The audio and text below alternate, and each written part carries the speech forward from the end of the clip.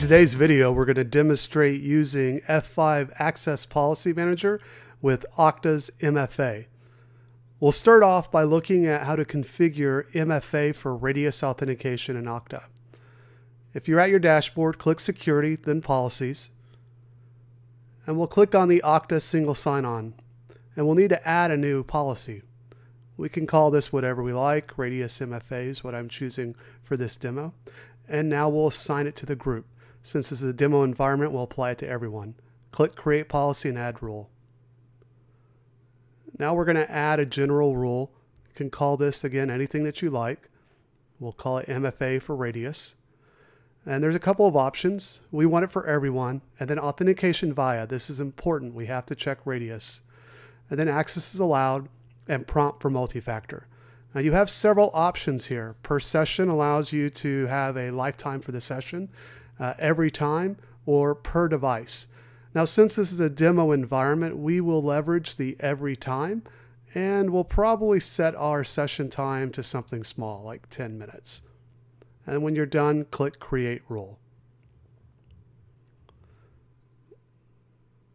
Now we can move on to the F5 Access Policy Manager configuration.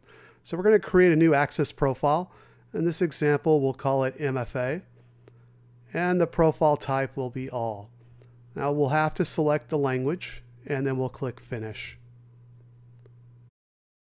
Before we can get into creating the Visual Policy Editor, we need to create our Radius AAA object.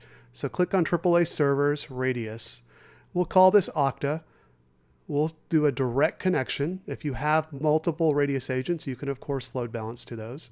We'll use a default port and we'll set our secret. And when you're done entering this, the rest of the values are default. You can click Finish. Now once this is done, we can go back into our access profile and we'll start to edit the Visual Policy Editor for the MFA profile.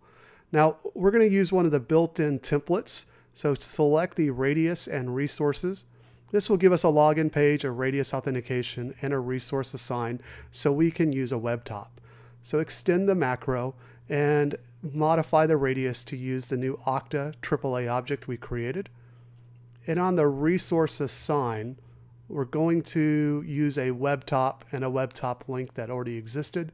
So add a new entry, click the Add and Delete, click on web tops, and of course choose one that exists. And then I have a web top link for the F5 website and click Save.